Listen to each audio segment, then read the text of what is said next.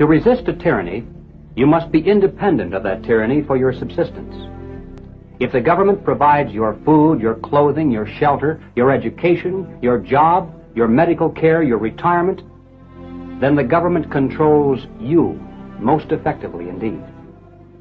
If that government should ever become tyrannical, and they have a way of doing that in history, then you've had it, my friends. We believe that one of the greatest lessons of history that so desperately needs to be relearned by the American people, our forefathers knew it well, is this. Any time a government is powerful enough to give the people everything they want, it is also powerful enough to take from the people everything they've got. You cannot have one without the other. Even if collectivism were not morally wrong, even if it did produce a higher standard of living, we would still oppose it because freedom is more important than prosperity.